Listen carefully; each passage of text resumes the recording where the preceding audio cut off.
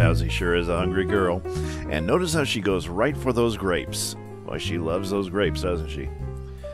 And here she is going after her second love of her life, silkworms.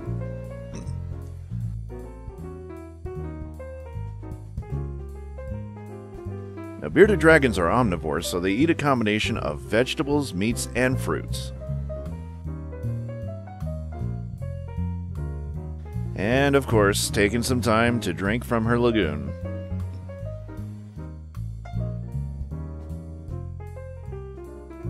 And welcome to another episode of Bowsie's Vlogs. Sonic Blue here with my pet bearded dragon, Bowsie. You've gotten to know Bowsie real well now so far from Bowsie's Vlogs. And now I'm going to introduce you to the many different types of foods that bearded dragons can eat. I'm also going to tell you which foods to stay away from if you own a bearded dragon. For instance, bearded dragons absolutely adore their greens, especially adult ones. Baby ones, juveniles, they love their meats. They love their crickets. Mealworms are okay to feed on an occasion, just not too many of them because of their very tough exoskeleton. They don't have much in the ways of nutrients, so it's mostly just, crunchy exoskeleton is what they're going to get out of those. But an occasional mealworm is fine. Yeah, you remember those mealworms, don't you? Yeah, she's gaping, she's smiling. She knows she's going on camera. See, say hi to everyone. You want to say hi before we begin? Well, you were gaping up a storm yesterday. You started gaping up at me, or oh, I see. You just want your sights on Daddy. Yes, you do. See, every time I turn her away, her gaping goes away. But when I bring you back to look at Daddy, you seem to smile. Yeah, you got that pretty little smile. This is one very happy bearded dragon. And I do everything I can to take good care of her, especially with the foods that I select for her to eat. And you can have a healthy and happy bearded dragon, just about as happy as Bowsie here, by selecting the right foods, and you can give them the types of foods that they absolutely adore. As juveniles, you want to give them more crickets than anything. You want to try to give them their greens, get them introduced to it. If they won't eat their greens, try to feed them by hand. Always remember, if you're going to feed them crickets, always dust them with calcium dust. That gives them a good dose of their daily calcium intake. Because if juveniles, especially babies, don't eat enough calcium, then they can easily develop what is known as metabolic bone disorder, or MBD. Yeah, that wouldn't be very good if they developed that. Aw, look at how Bowsie is happy. She's a perfect distraction, let me tell you. Look how happy she is. Look how happy. That is one happy bearded dragon, folks, right here. She is just happy, gazing and gaping, very alert. If they get enough calcium, especially as babies, and they grow up to be nice and strong, they'll get into their vegetables, and the vegetables will already have plenty of calcium in it. But it never hurts to give them at least a little bit more. And I always dust her superworms with calcium dust as well. Now, some of the greens. Now, as babies, juveniles and babies especially in bearded dragons, they'll usually eat more meats than vegetables. She sees herself. She is staring at herself, let me tell you. She sees herself right there. You want to get a closer look? See? There's a Bowsie. Oh, Bowsie, you're such a happy little girl. But I digress. Got to get on with your blog. So if you got some crickets, you definitely want to feed them crickets that are sizable enough for where they can get their mouth around it. You definitely don't want to feed them big crickets, especially if they're babies. And the perfect way to measure their food is never give them food that is bigger than the space between their eyes. That's a perfect form of measurement. If it's bigger than the space between their eyes, don't give it to them, because then they'll have problems digesting it. It might cause some severe internal damages, and you don't want that either. Now, as babies, like I said, they're going to eat a lot more meats than they do vegetables, but when they get to be about into their adult years, they'll start to change their diet from meats to vegetables and getting a mix of both. That only works in most bearded dragons.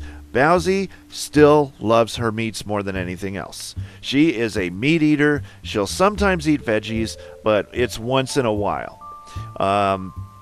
But a lot of people ask me this question too, like, "Hey, Sonic Blue, I can't get my bearded dragon to eat anything. It's just sitting there. It's not eating anything. I'm trying to feed it. It doesn't touch its food, and for days, weeks, she's not been eating, or he's not been eating, or it's not been eating. What do I do?" Best thing to do is just keep providing the food for them. Keep providing the food. And if you have to, feed them by hand, in case they do eat from your hand, because a lot of them do that. And if they still don't eat, then it's probably because their bearded dragon is in brumation season. And when they're in brumation or hibernation, they tend to eat a lot less. Oh, hi, Miss Gapers. And basically what'll happen is bearded dragons will go for months without food, especially in brumation. When they're in brumation, they're in their sleep schedule. They're basically, sleeping or hibernating for, winter typically, but she usually goes through brumation in the spring, which is really weird.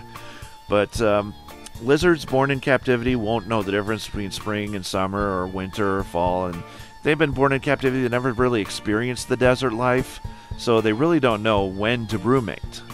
She brumates in the spring, so maybe most of you adjust the temperature accordingly for spring, winter, but she's got like 100-degree weather in that terrarium all year round. And then she goes to the cooler part of the terrarium, which is always set at 85 degrees. Well, I should take that back. There's a spot in there for 85, and then there's a spot that's 80 that's just above her log, and that's where she likes to hang out a lot. But anyhow, bearded dragons, when they eat, you really have to make sure that they get the best foods. You don't want to get them anything that's going to, cause their digestive system to go out of whack. And you definitely want to stay away from certain foods, such as iceberg lettuce. Definitely want to stay away from that because it contains no nutrients. It's mostly made up of water. They can't benefit from it, and it doesn't do very well with their internal ingestion system. Same thing goes with spinach. Spinach, if they get a hold of some spinach, it's okay to give them just a teeny bit, but don't overdo it, and never give them too much spinach. If you give them just a little pinch of it, it's okay. It's not going to kill them. But don't make spinach a staple green for them. There are other greens that they love just as much as you would. Collard greens being the #1 staple for bearded dragons. Plenty of calcium, high in nutrients. Some of them love the heck out of it. Another green to go with is mustard greens, and that's a little less in nutrients, but still rich in calcium. They love the heck out of that stuff. Dandelion greens is another good staple, and turnip greens are also good. And then we get into our lettuces. They can eat romaine lettuce, but anything dealing with lettuce, try not to give them too much of. Romaine lettuce is okay if that's all you have and you don't have anything else. Then it's okay to give them that for maybe a day or two, or maybe 3, but don't make it a main staple. If you want a leafy lettuce type of green that's going to last a while, escarole. Escarole is probably by far the best leafy green to feed them. That'll last a while. It'll keep a while in the refrigerator. And then you have endive, which is another good staple as well. It's really healthy in calcium and other nutrients and vitamins. But you definitely want to stay away from iceberg lettuce or anything else in the lettuce family, except for romaine is okay. Red leaf lettuce is okay too, but treat it as you would with romaine. Now I get to tell you about some certain specific foods made for bearded dragons in mind, such as omnivore mix. And omnivore mix is made by the folks at Zilla, which they also make a lot of reptile equipment and accessories. They also make foods. One of the foods that Bowsie loves is omnivore mix. If you have a bearded dragon and you want to give them a mix of vegetable and meats, omnivore mix is a good way to go. Everything's freeze-dried. It contains all of the ingredients that bearded dragons love, including okra, peas, carrots, bok choy, and silkworms, which is her absolute favorite worm in the whole world. She loves silkworms. Every time I give her omnivore mix on a bed of leafy greens, she will pick all of the silkworms out of the bowl first before she goes after anything else. Like I said, she loves her meats, and sometimes she'll eat her vegetables. Her favorite vegetable, carrots. She loves eating her carrots. They come already prepared in the omnivore mix, but if you want to feed them fresh carrots, you have to really cut it up really finely to where it's easy for them to digest. Omnivore mix already has the freeze-dried carrots in it, so if you get the omnivore mix, you don't have to worry about preparing carrots and all the other stuff they need. When your bearded dragon reaches to be about a year old, it's probably best to get them started on superworms. Start them off with the smaller ones first. As for bearded dragon babies and juveniles, instead of mealworms, give them waxworms. Waxworms are much softer, they have much higher nutrients than mealworms, and you don't have to worry about, their exoskeleton possibly giving them impaction. So that's definitely something to consider. And waxworms can be found in any pet store, and it's always best when you have waxworms, keep them refrigerated. By all circumstances, keep them refrigerated. You definitely don't want to leave them sitting out because the room temperature will kill them. They could easily, transmogrify into other insects that you don't want in your house. Same thing with superworms. Superworms you don't have to refrigerate. Mealworms you do. But it's really weird. Both species of worm will eventually turn into a beetle.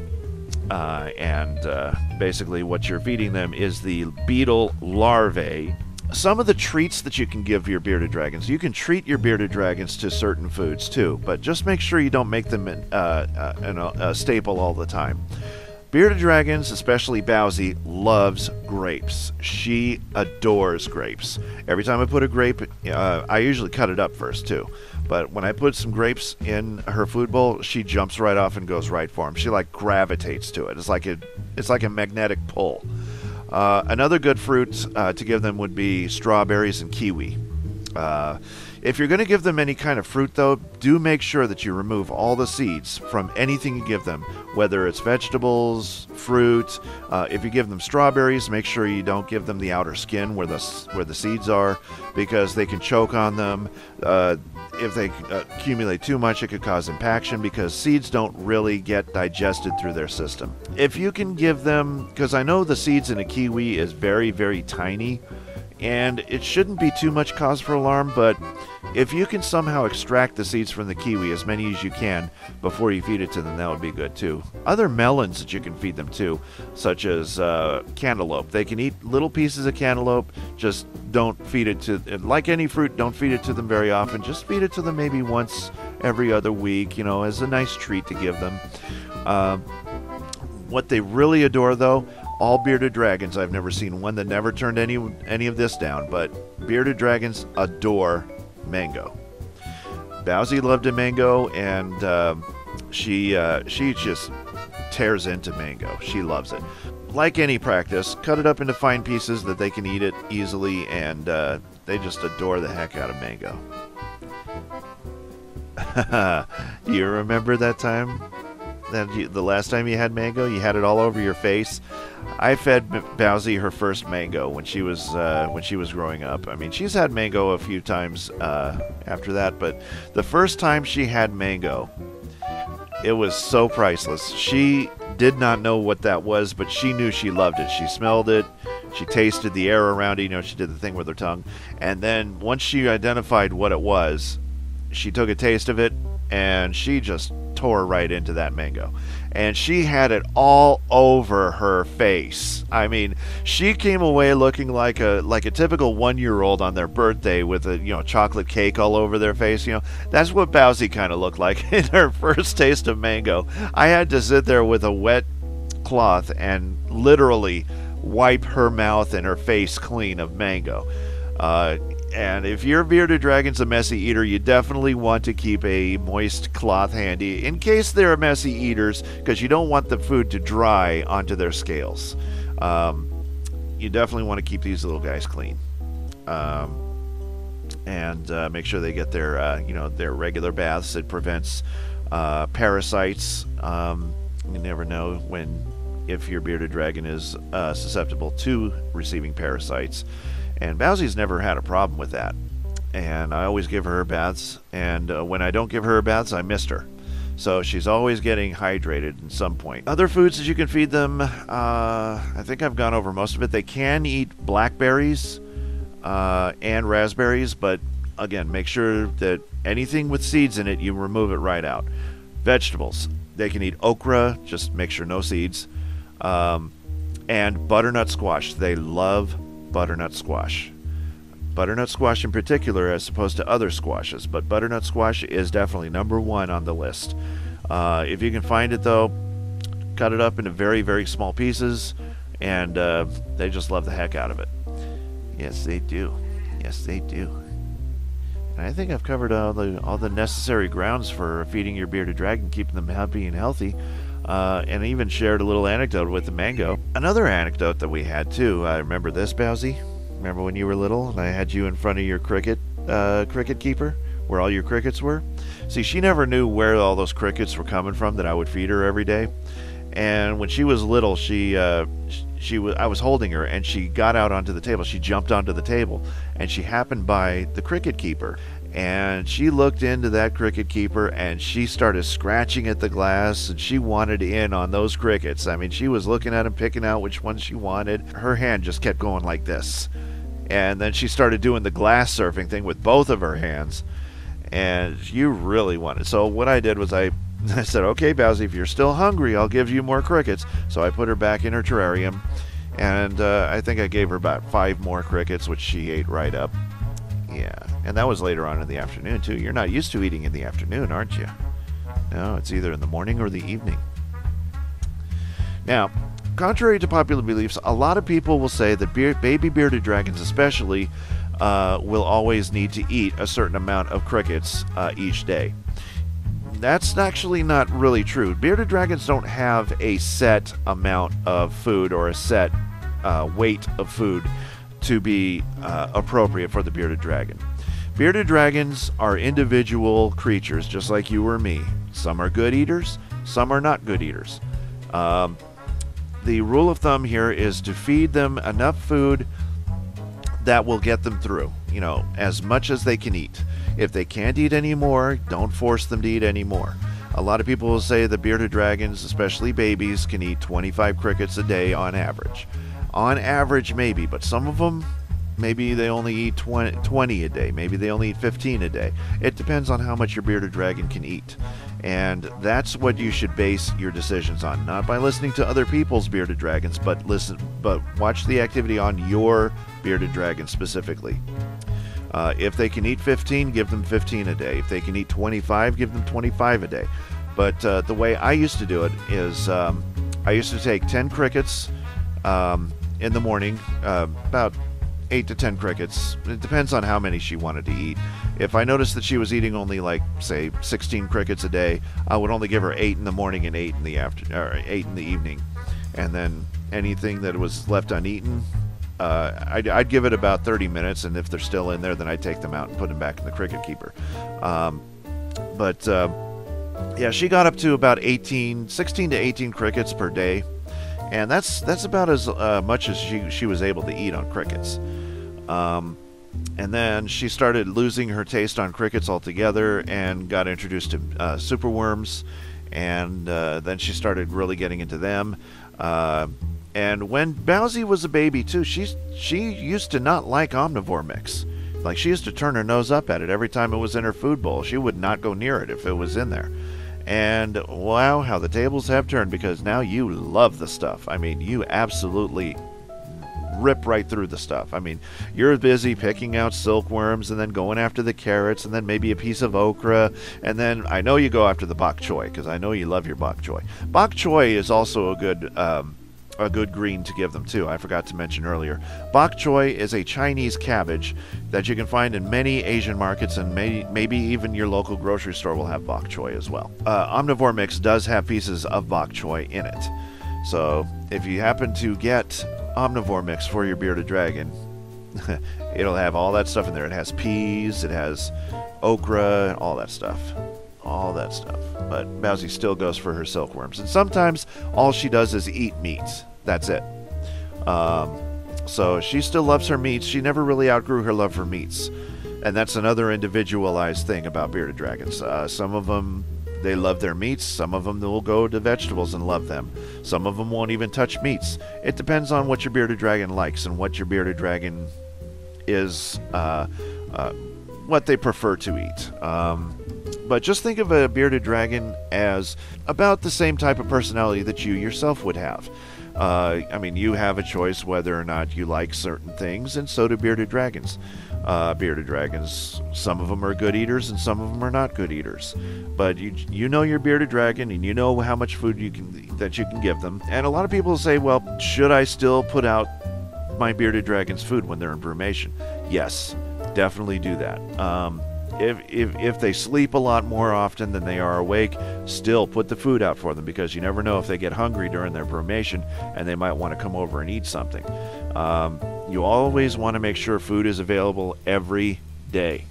And getting into a routine is something that you can develop with your bearded dragon as they grow.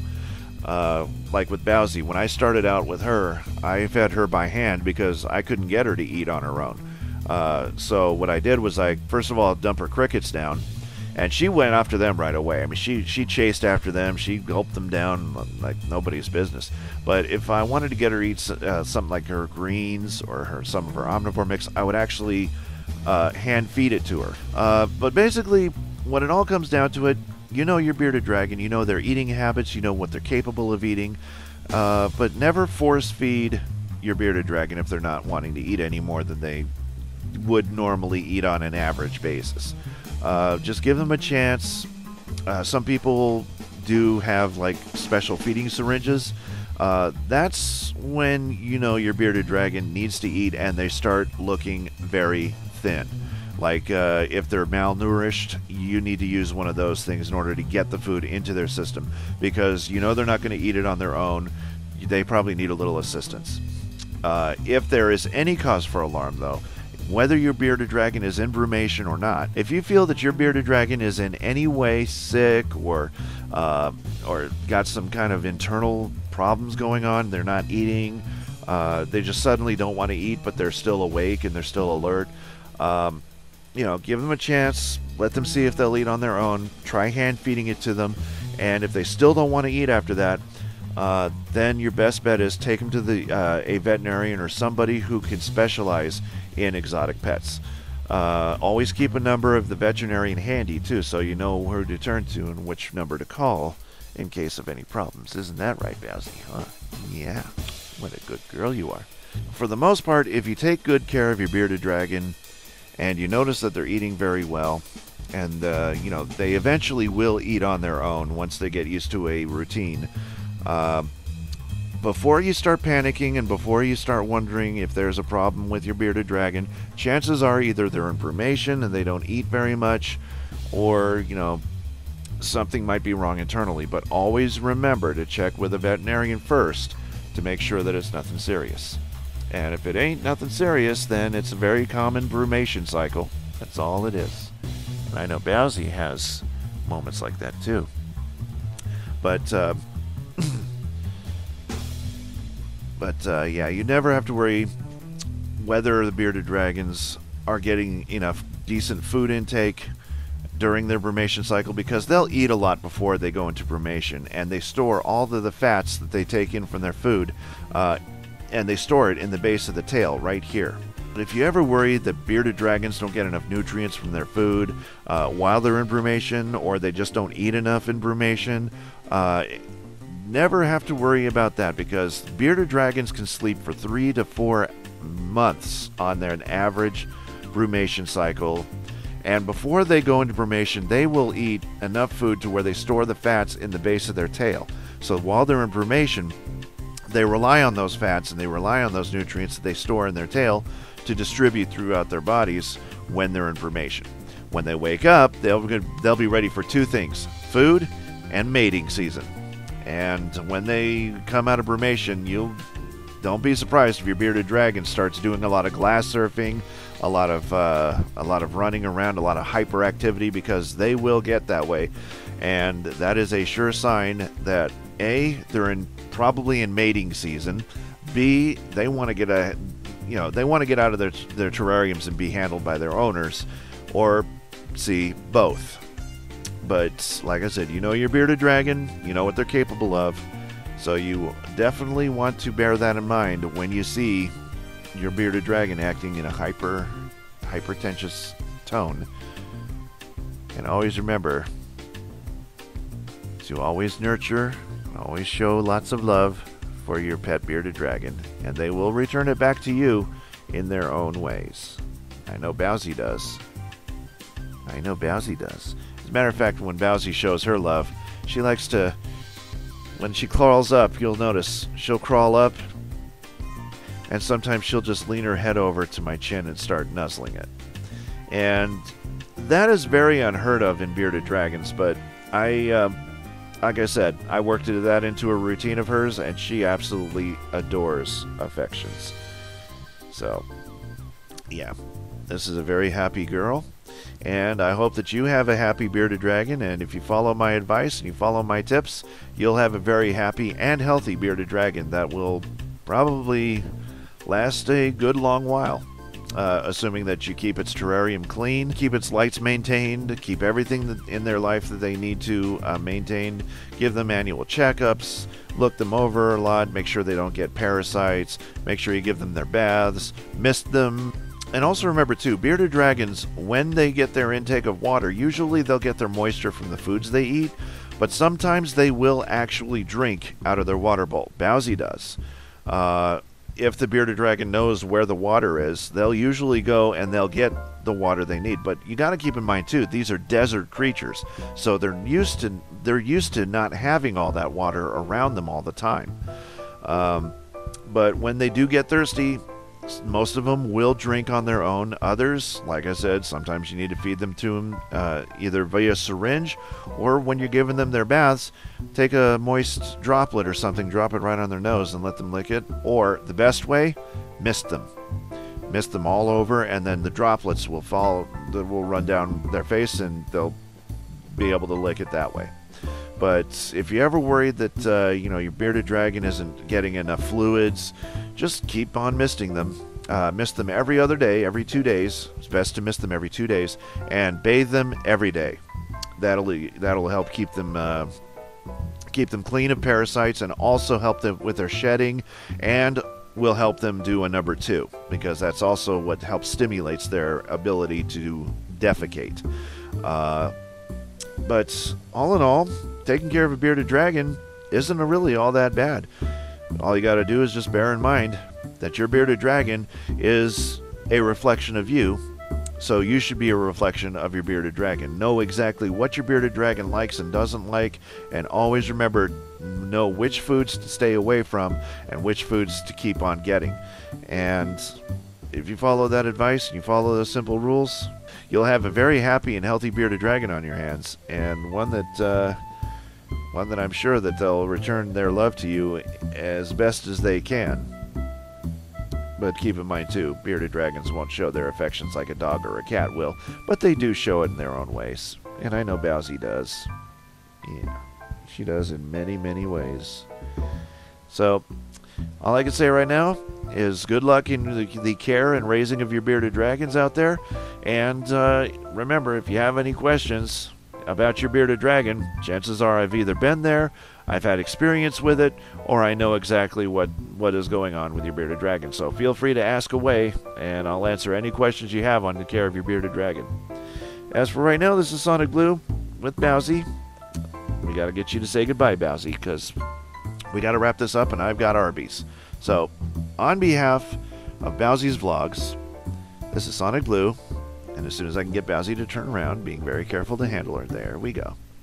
Get a good footing on, and here's Bowsie the Bearded Dragon signing off for now. Hopefully everybody will take a few lessons out of this that are much needed, and apply those toward the care of your bearded dragon and see how things go.